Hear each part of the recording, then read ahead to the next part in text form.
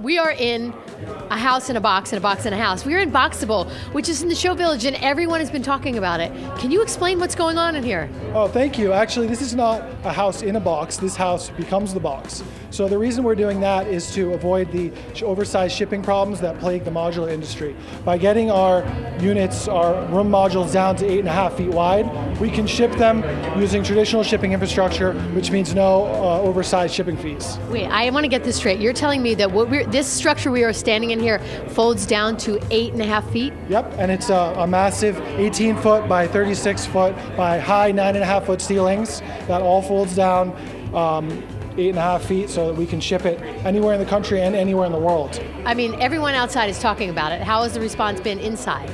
People are loving it, and I think they're getting it and they're understanding the concept. Talk to the builders. Why do they need to actually come inside Boxable?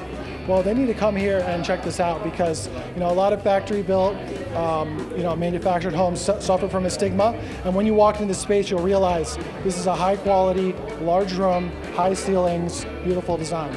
You need to come out to the show village and come to Boxable. This place is amazing.